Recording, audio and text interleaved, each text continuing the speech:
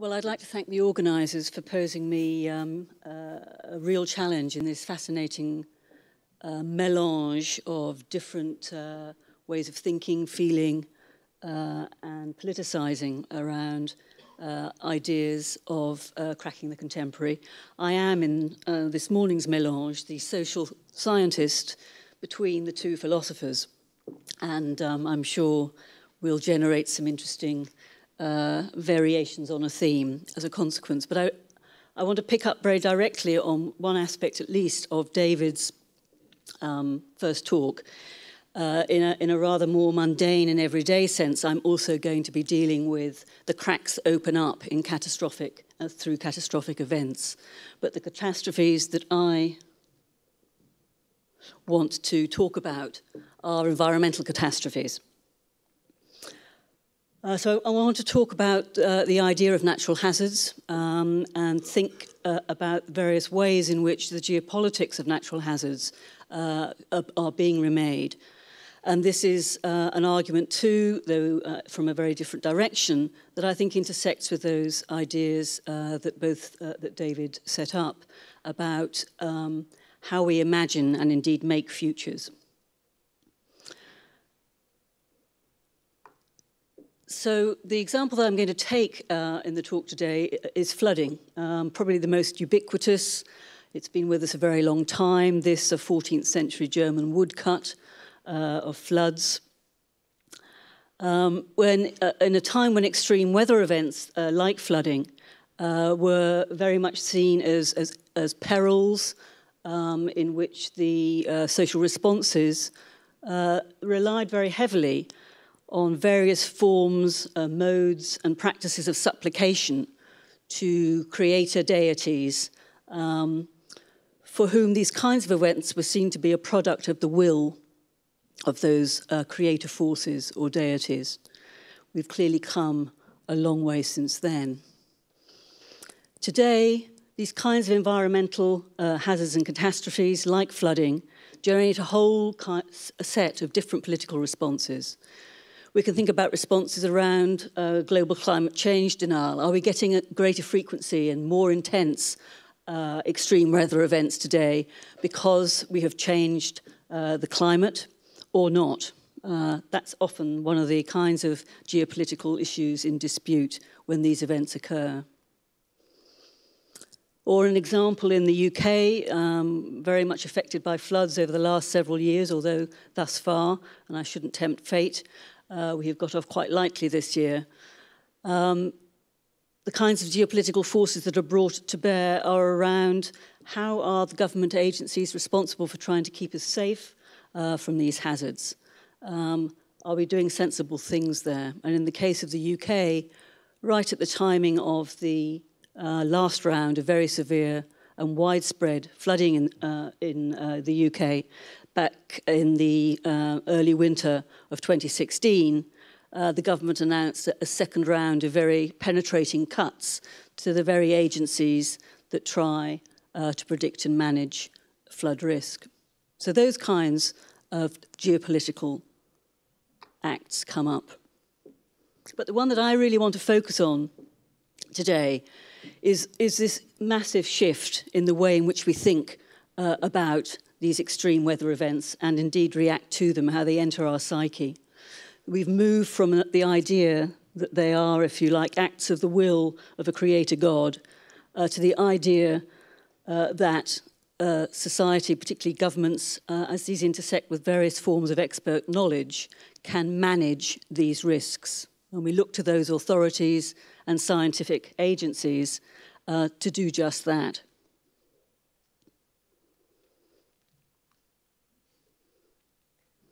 Now, for me, these environmental catastrophes like flooding, particularly as we've turned our attention to the notion that we ought to be relying on someone to manage them for us, introduces, I think, a very interesting take on this notion that the organisers have brought together today of the idea of cracks in the contemporary. Do environmental disturbances generate exactly these kinds of cracks for us to rethink and reimagine and indeed remake our relationship not only to the earthly powers around us, but to the making of our futures. And I want to here use the work of Isabelle Stengers, who I think has some very interesting ideas as to just what kinds of cracks might open up politically in these moments.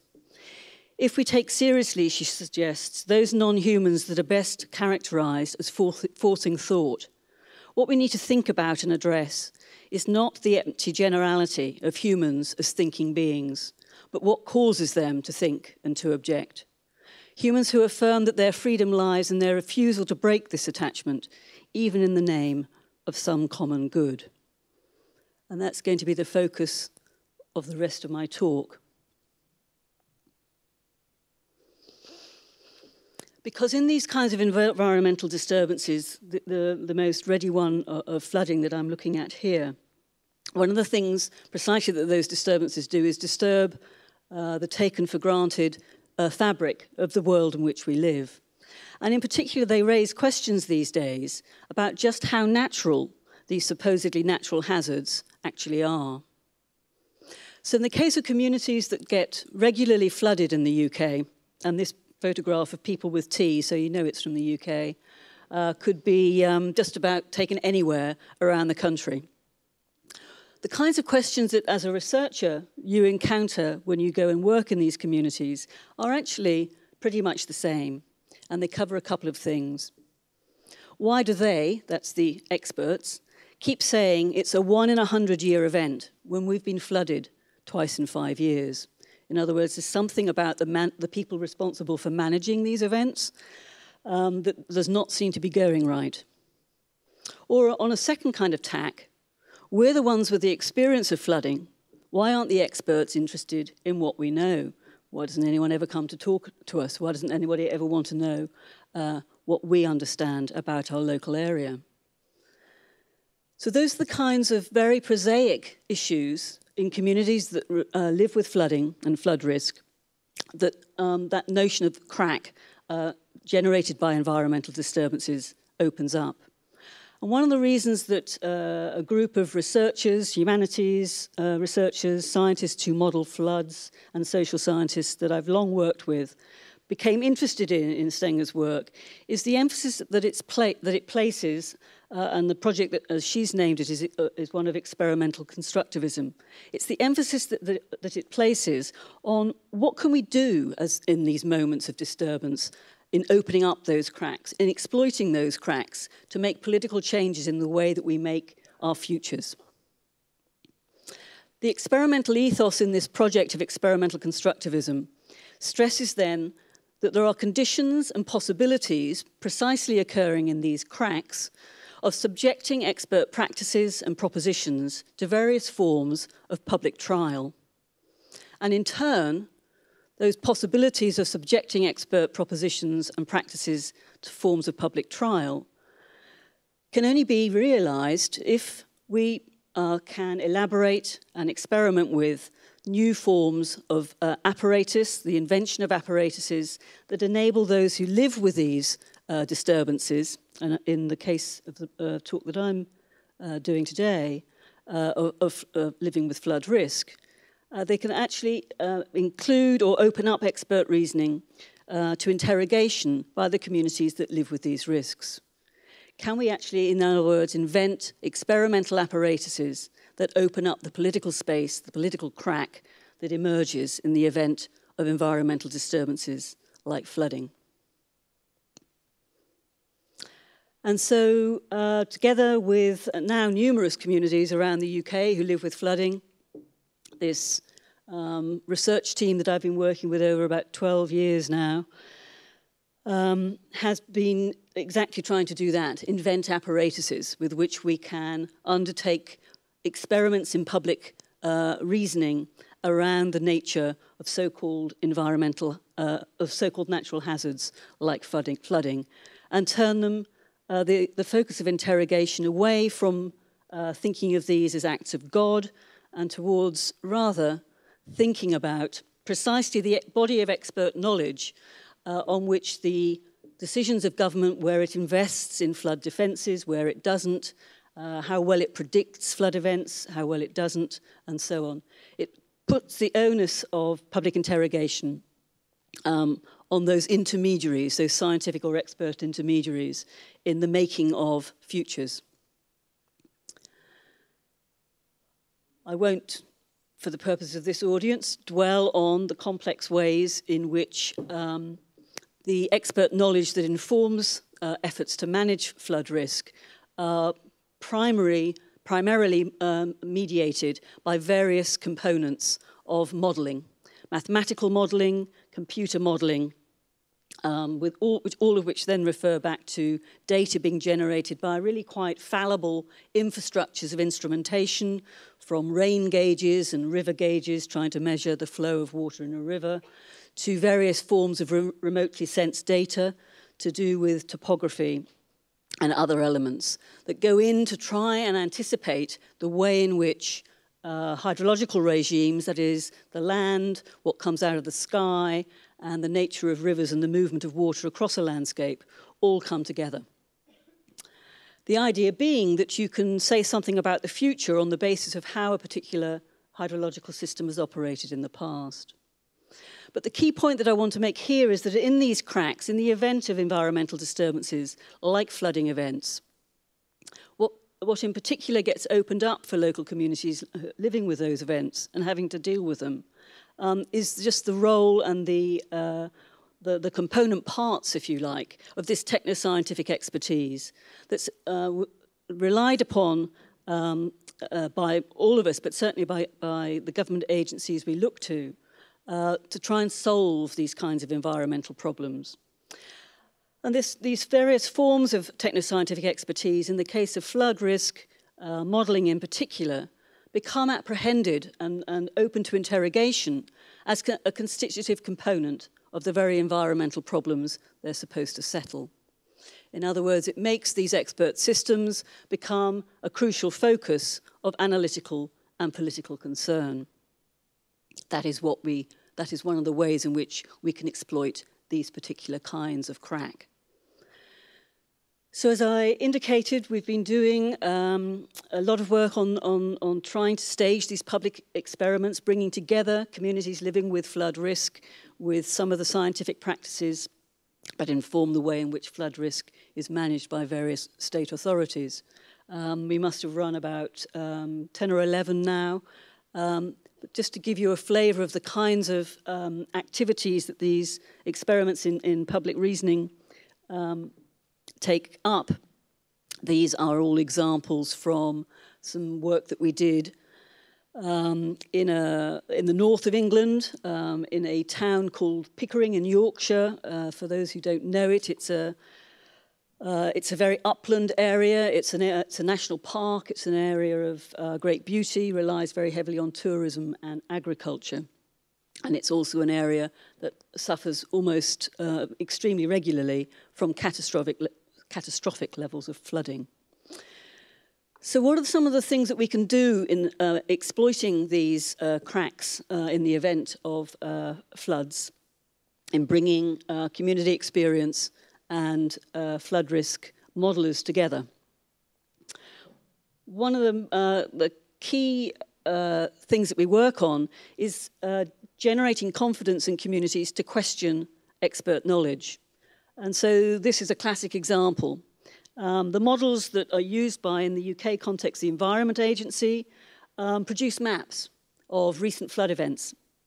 And this was a map of a particularly catastrophic flood event in the town of Pickering. And all the grey areas that you can see on this map are where the Environment Agency model indicated had been flooded. And what you can see superimposed on that is a sort of series of different kinds of cross-hashed, hand-written elements. And that's where various people who lived through this particular flood event are correcting the model-generated map.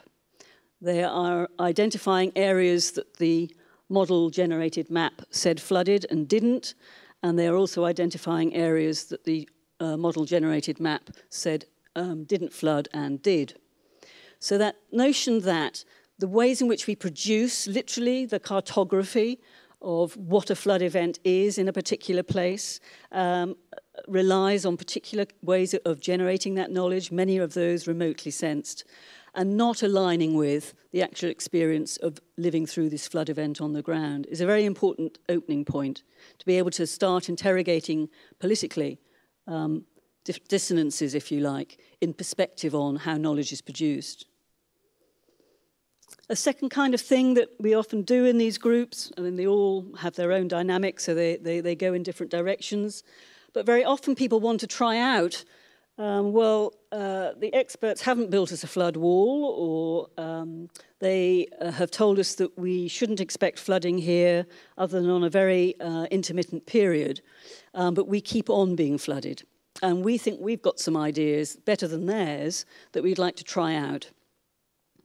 This is a bit of an in-joke in the UK, so I'll just explain. What about dredging?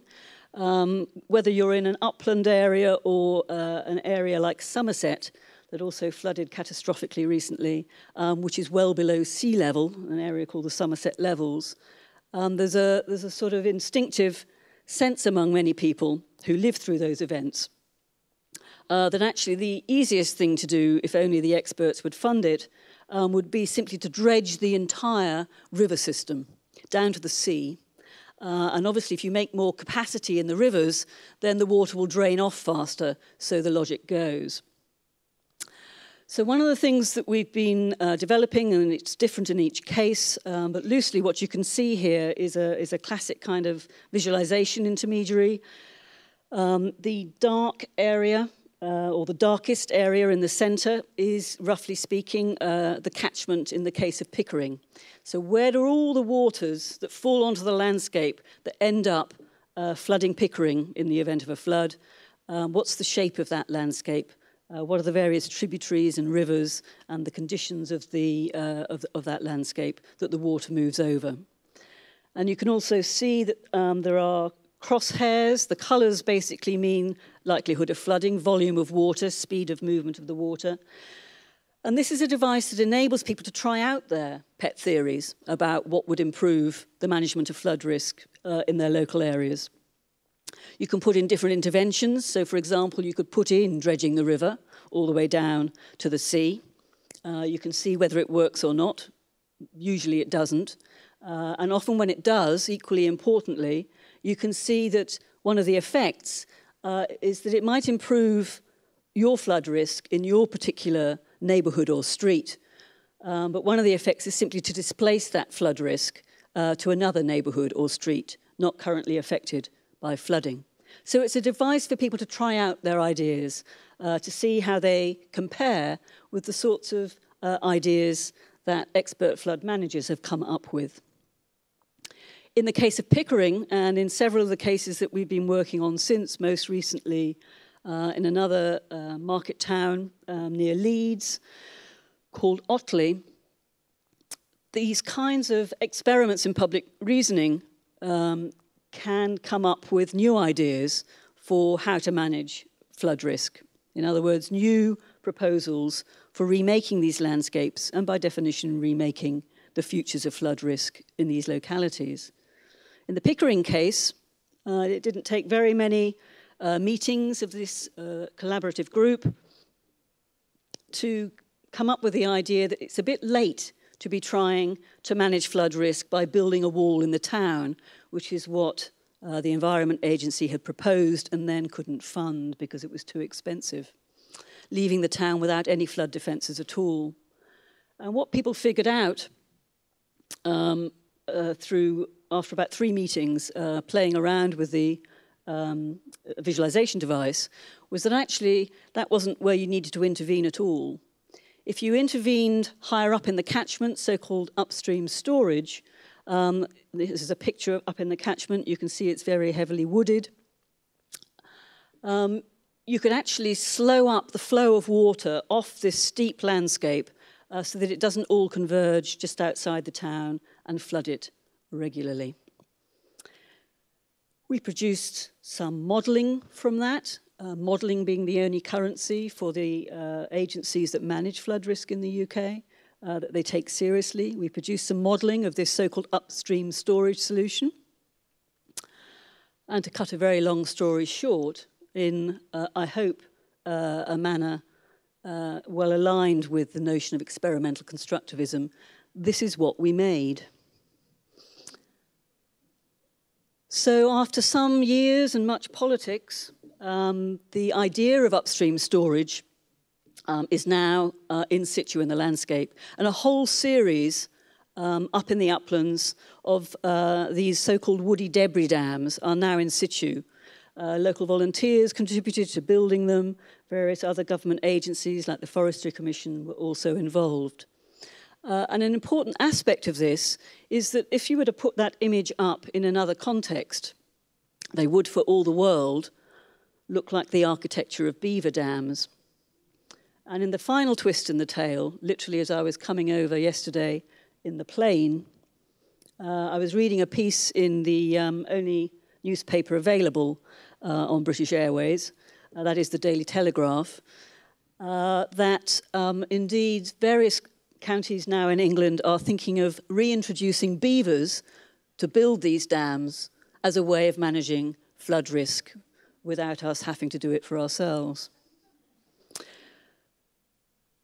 So I just want to end then by drawing us back in what I hope I've worked through example of just what you can make in the event, in the cracks that open up in the event of flooding or environmental disturbances of that kind.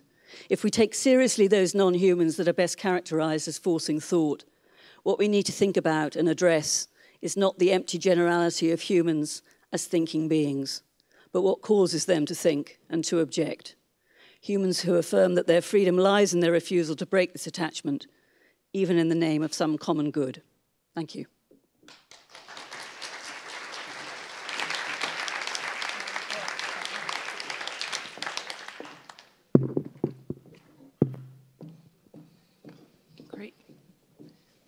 You can stay for for a minute for questioning. Yeah, it's a bit.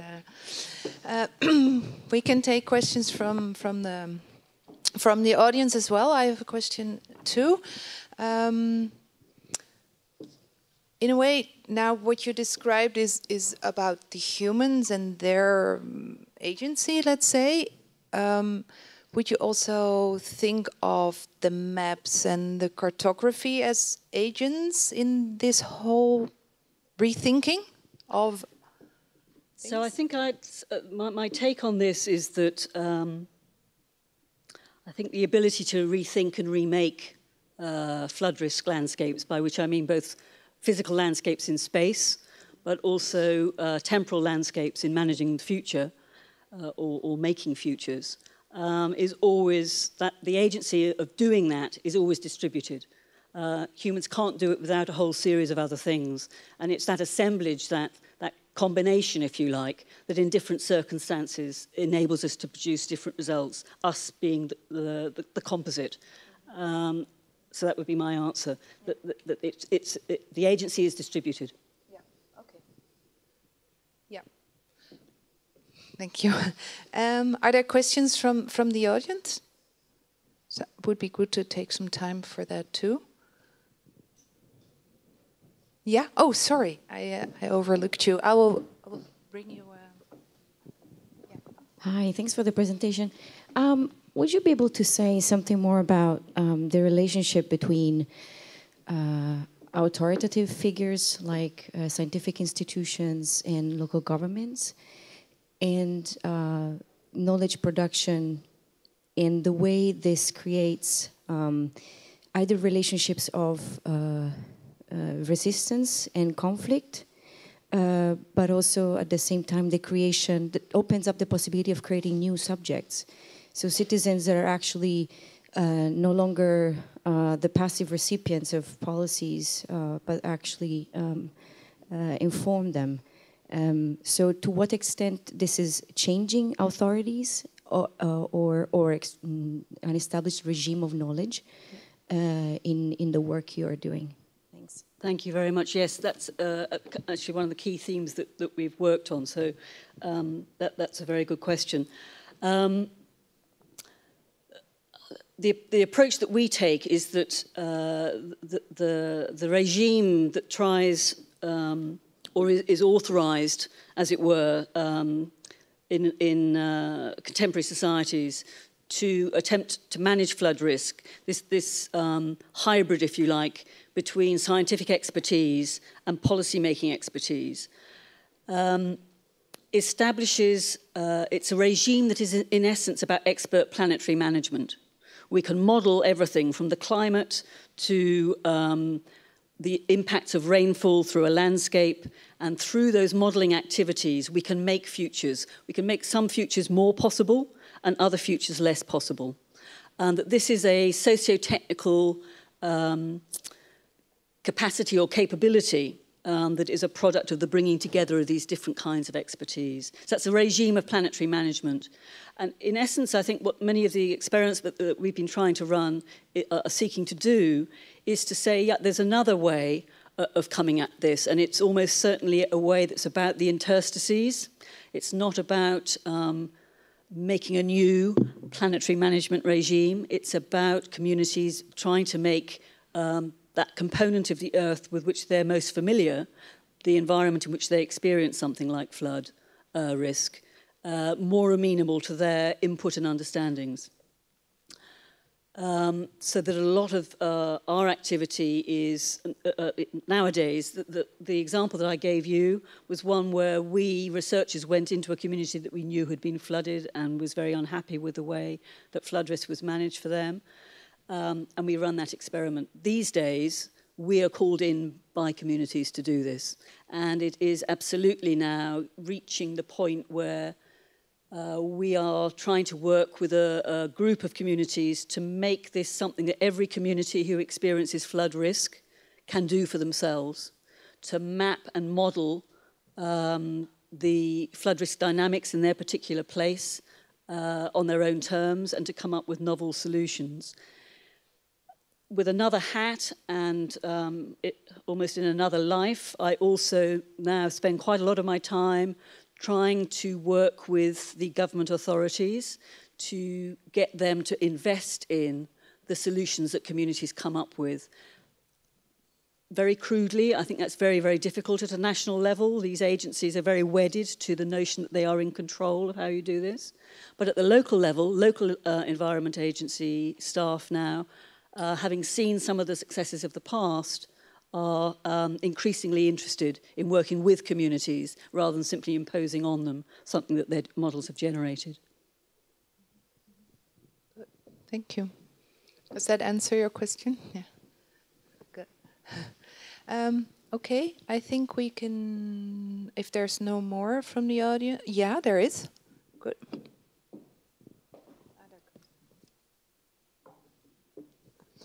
Yeah, a question about climate change denial that you said quite near the beginning. I was wondering if in the rural communities that you work with, the fact that there is more frequent flooding means that they're less likely to deny climate change, even though there's more of a correlation in rural areas with voting for parties that endorse climate change denial.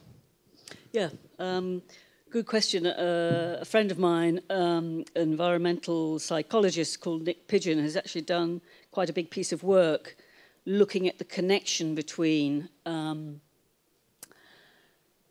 people's experience of environmental disturbance, of which the most frequent one in the UK is flooding, and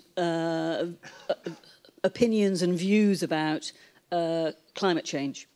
And what I think he's shown pretty conclusively, it's on a very large scale, the study that he ran, is that the greater your experience of these kinds of environmental disturbances or flood events, the more likely you are to take seriously problems and issues associated with climate change, and to see them as increasingly a product of human activity in themselves.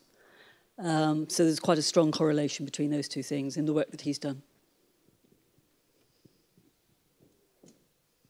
Good. Thank you, Sarah. That was great.